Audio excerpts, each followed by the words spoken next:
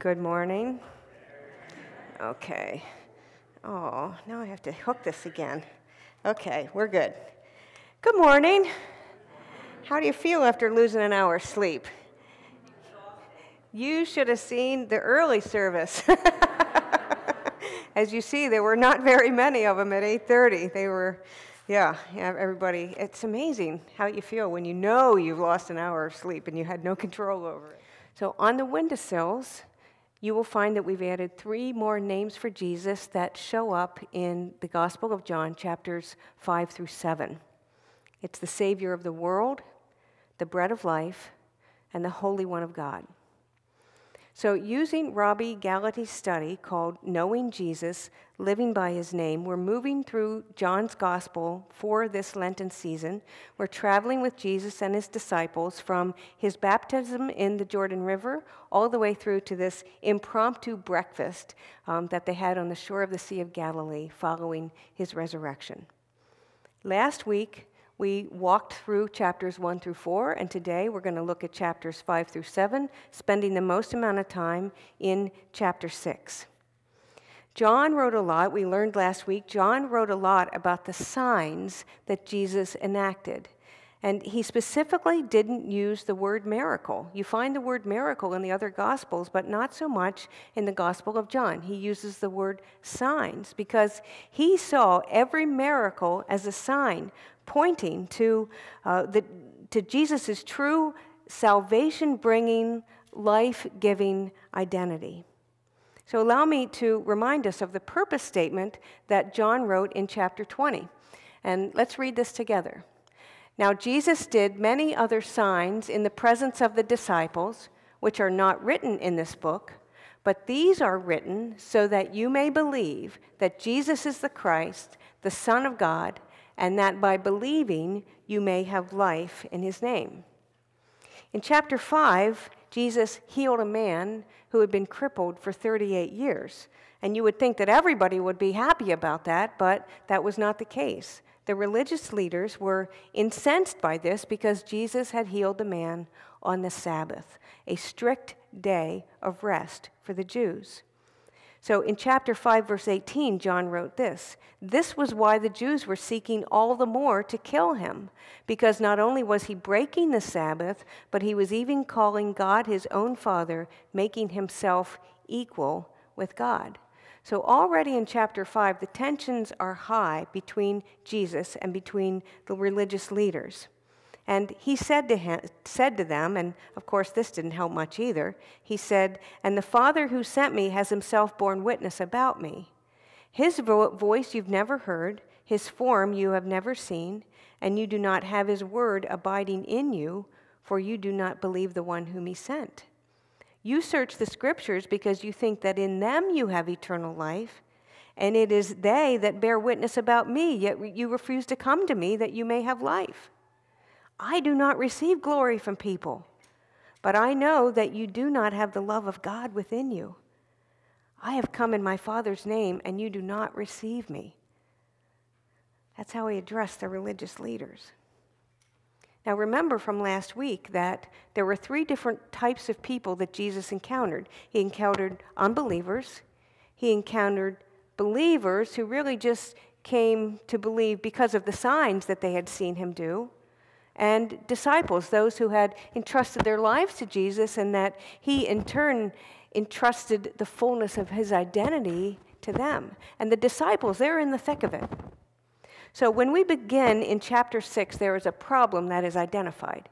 Jesus has become very, very popular. And the crowds, sorry. Sorry, guys. Goodness gracious. Let's try that. Don't move, right? I have to move. So the crowds had become so large, and the disciples were exhausted. In fact, in Mark's telling of this particular event, Jesus said, "Come away by yourselves to a desolate place and rest a while, for many were coming and going, and they had no leisure time even to eat." They had been peopled to death. It was people and more people and more people and more people. And so they got in a boat and they crossed the sea to go over to Bethsaida, where they were going to rest and maybe rejuvenate their tired spirits. That was the idea. But the way the geography is, the people could see where they were going. The people saw that they were headed over to Bethsaida. And so they just, the Sea of Galilee is not that large, folks. And so they ran around the perimeter so that by the time Jesus and the disciples got there, they were already waiting for them. And so let's read what happened next. This is John chapter 6, verses 1 through 13. So after this, Jesus went to the other side of the Sea of Galilee, also called the Sea of Tiberias. A large crowd kept following him because they saw the signs that he was doing for the sick. Jesus went up the mountain and sat down there with his disciples. Now the Passover, the festival of the Jews, was near, and when he looked up, he saw this large crowd coming toward him. And Jesus said to Philip, "Where are we to buy bread for these people to eat?" Now he said this to test him, for he himself knew what he was going to do. And Philip answered him, 6 months' wages would not buy enough bread for each of them to get a little. And one of the disciples, then Andrew, Simon Peter's brother, said to him, "Well, there's a boy here who has 5 barley loaves and 2 fish, but what are they among so many people?" So Jesus said, "Make the people sit down."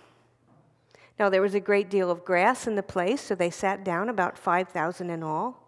And then Jesus took the loaves, and when he had given thanks, he distributed them to those who were seated. So also the fish, as much as they wanted. And when they were satisfied, he told his disciples, "Gather up the fragments left over so that nothing may be lost." And so they gathered them up, and from the fragments of the 5 barley loaves left by those who had eaten, they filled 12 baskets. Now, we've heard this story, so many times in Sunday school and throughout our years as church attenders, many of us. But let's just ask God to show us something new in this story. I want us to back up to Jesus' question. And remember from our sermon series before Lent started, the questions of Jesus, we remember that Jesus didn't ask questions because he was trying to find out something that he didn't know. Jesus knows everything. Jesus is God. But Jesus asked questions to get us to stop and think and reflect, and ultimately to draw us closer to our Father who is in heaven. In fact, if you remember, in that text, John wrote, after Jesus asked this question, he said this to test him because he knew himself what he was going to do. He was testing his disciples by this question, trying to get them to think about their faith. So here's the question. Where are we to buy bread for these people to eat?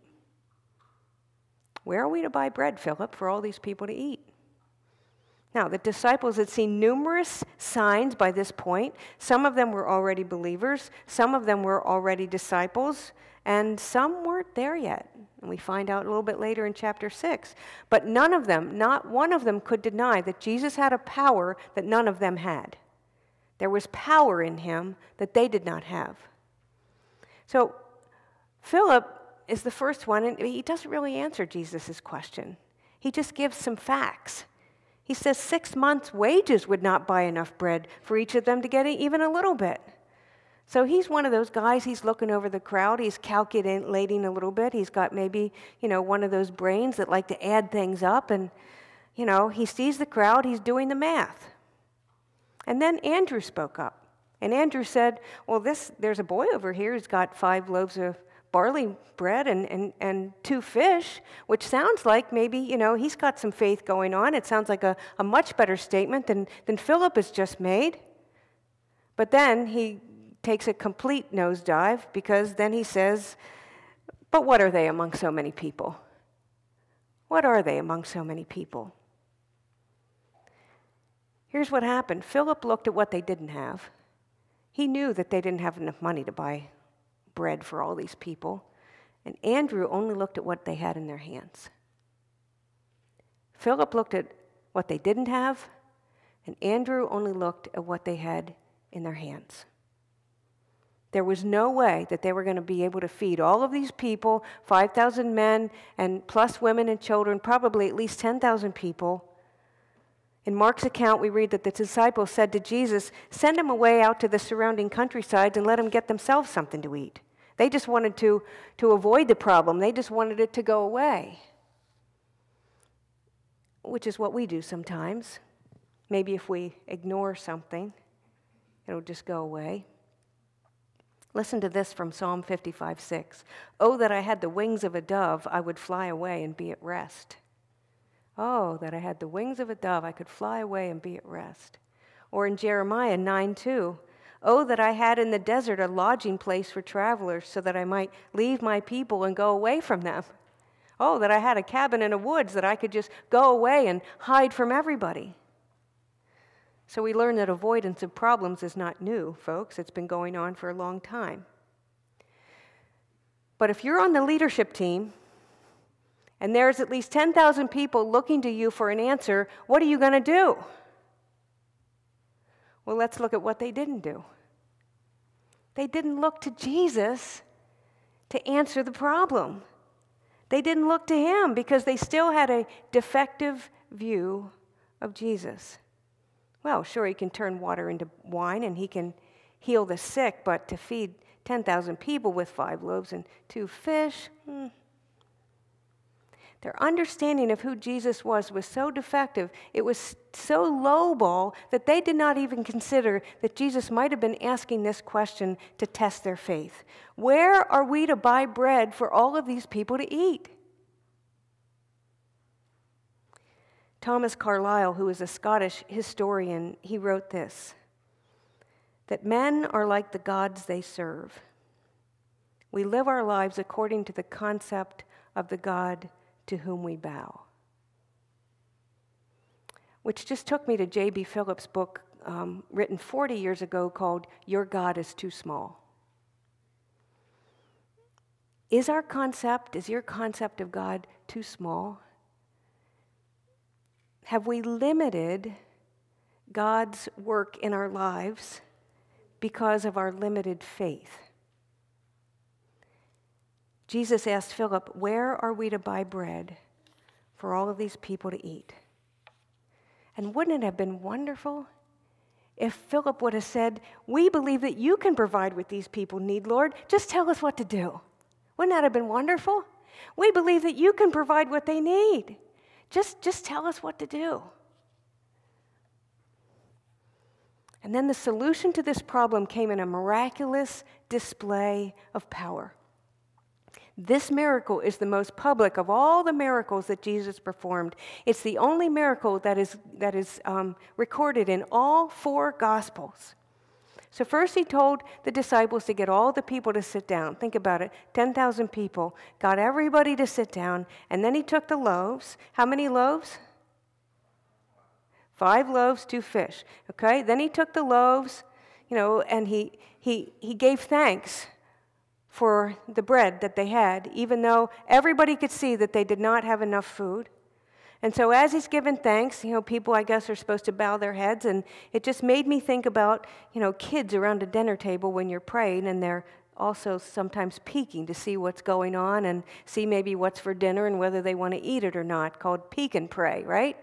And I think that those people were probably peeking while they were praying because they didn't want to miss anything. And they ran all the way around the perimeter of the sea because they knew that Jesus was the miracle worker and they did not want to miss anything. And they were not disappointed because every time a disciple reached into a basket for more bread, there was more bread. And every time a disciple reached into a basket for more fish, there was more fish there. And can you imagine like this rising rumble of amazement among the people? They started talking as they began to see that everybody was getting food. Everybody was getting what they needed. And then just, what might have exploded when they realized that not only did everybody have their fill, but there were leftovers. Knowing Jesus, living by his name means that we are living our lives true to who Jesus has revealed himself to be. Living by his name means that we are living our lives true to who he has revealed himself to be. And for some of us, that means breaking some of the chains that we've put on ourselves. For some of us, it means breaking out of the box that maybe we've put around us that makes us think that God is so small. Or maybe an unwillingness on our part to accept the truth claims that Jesus made about himself. Jesus declared in the most amazing way, in the most dramatic way, that no matter what we give to him, no matter even if it's the smallest thing, no matter what it is, he can use it. He can use it. And it reminded me of that old gospel song, little is much when God is in it. Little is much when God is in it. And I think it's harder for us to give our weaknesses to God than it is to give our strengths to God. I mean, maybe, we're good at speaking, or we're good at organizing, or we're good maybe with kids, or we're good with technology, and so it's easy to take these strengths and say to God, God, take my gifts and use them for your glory. But to give God our weaknesses, to give God our insecurity, or our sense of loneliness, or our fears of this or that, or our lack of faith, to give him these things feels like we are giving him a measly 5 loaves and 2 fish when there's so many needs out there that our strengths could tackle. That's harder. But what it boils down to really is pride. And I think that many of us have maybe missed. We've not noticed the miraculous works that God is doing in our lives because of this. Even a God who knows everything about us, even a God who has proven his love for us by dying on a cross, we don't want to tell him how we're struggling. We don't want to tell him how we're even struggling with believing in the fullness of his name. We just rather push it away and tell everybody there's nothing to see here, and then just go on slogging through the mud, feeling quite alone. Isaiah 30:18 declares this: the Lord longs to be gracious to you. He rises to show you compassion. The Lord longs to be gracious to you. And he rises off of his throne to show you compassion. I mean, the way that Jesus showed compassion to all of those hungry people, the Lord longs to show you compassion in the area of your greatest weakness. Listen to these beautiful words from missionary and author Elisabeth Elliot. If the only thing you have to offer is a broken heart, you offer a broken heart. So in a time of grief, the recognition that this is material for sacrifice for me, she writes, has been a very great strength to me. Realizing that nothing I have, nothing I am will be refused on the part of Christ, I simply give it to him as the little boy gave Jesus his 5 loaves and 2 fishes with the same feeling of the disciples when they said, what is the good of that for such a crowd? Naturally, in almost anything I offer to Christ, my reaction would be, what is the good of that? But the point is, the use he makes of it is none of my business. It is his business. It is his blessing. So this grief, this loss, this suffering, this pain, whatever it is, which at the moment is God's means of testing my faith and bringing me to the recognition of who he is, that is the thing that I can offer. I just think that's astounding. So if you say that you have nothing to give, then give that. Because your nothing plus God is everything. Your nothing plus God, folks, is everything. So what happens after this? After the feeding of these 10,000 people, just the usual stuff, Jesus walking on water. Jesus standing and saying, I am the bread of life, and whoever comes to me will never be hungry again, and whoever believes in me shall never thirst. Imagine that. And then he continued to teach his, the unbelievers and the believers and his disciples, and he declared that whoever believes in me, as the scripture has said, out of his heart will flow rivers of living water. And in the meantime, the chief priests and the Pharisees have sent officers already to go and arrest Jesus. They've already sent them. But they didn't do it. These officers came back empty-handed. And at the end of chapter 7, we read this, "Why did you not bring him? Why did you not bring him?" And the officers answered, "No one ever spoke like this man. No one ever spoke like this man." And here we meet up with Nicodemus again. He's trying to calm down the other Pharisees, and he said, "Does our law judge a man without first giving him a hearing and learning what he does? Does our law judge a man without first giving him a hearing and learning what he does?" And we see this all of the time, and more and more and more in our country. There are so many who say that they do not believe in the claims of Jesus, but they don't even know what he's claimed. They've never read a book about him. They've never opened the Bible to read anything about him. Does our law judge a man without first hearing what he has to say and seeing what he does? Long day after long day after long day, Jesus is revealing to the people around him who he is. But if you're just like one of the Pharisees, if all you're doing is looking for something to complain about, if all you're doing is looking for something to pick apart, then when you look down in your hands, you're going to find nothing but crumbs and dried bones. Nicodemus was trying to get his fellow Pharisees to do more than just look at Jesus, see him. To do more than just hear Jesus, listen to him. And to do more than just judge Jesus, investigate his claims. See him, listen to him, investigate his claims. Because when we do all that, folks, I believe with all of my heart that we will say, as those officers said, "No one ever spoke the way this man does." Because he's not just a man. He's God in human flesh, fully human and fully divine, come to save us once and for all, for abundant life here on earth and for eternal life in heaven. And so this week I challenge you to read in the Gospel of John, chapters 5 through 7. 3 chapters. Read chapters 5 through 7, and then take a pencil or highlighter or whatever you want to use and go and read it again and mark any of those verses that really just stand out to you. Choose one verse that you can memorize. And while you're doing all that, pray. Pray that God would give you an opportunity to share what you are learning with somebody that God brings into your path.